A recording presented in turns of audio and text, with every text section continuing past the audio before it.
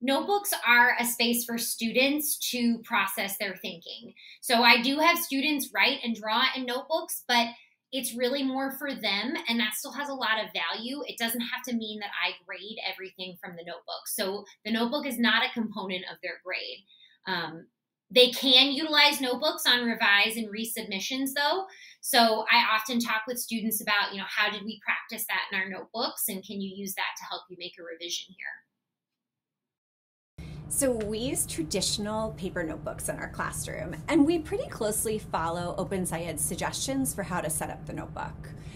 With sixth graders, we start the year being pretty structured about how to set that up. We do use digital versions of some assignments, particularly exit tickets or class data tables, to aid us in getting feedback to the students more quickly.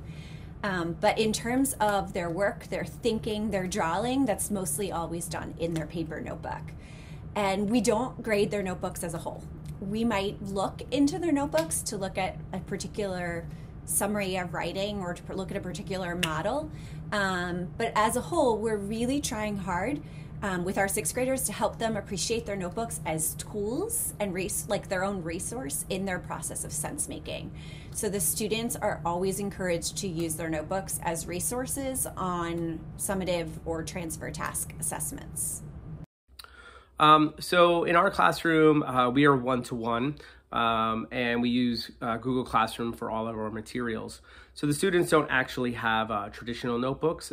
Everything is pushed through Classroom. So in Classroom, in a particular unit, there would be 3 sections. There would be what's considered the investigation section. So those would be all the handouts, places where students would be recording data, or manipulating a simulation and recording observations. And then we would have our resources. So this might be places where we keep our progress tracker, particular readings, and then we would have our graded assignments. So anything that goes in the graded assignment is the only thing that would actually make its way into our grade book. Our investigation section is not graded. I will scan through them and I'll give kids feedback on that and check in with them. But it's not something that actually goes into the grade book. And so for the most part, if a student was doing a model or a writing assignment, it would be posted in Classroom. There would be a rubric attached. They would know how many points it was worth, and with a due date, and then that would ultimately translate into a grade that would go into the grade book.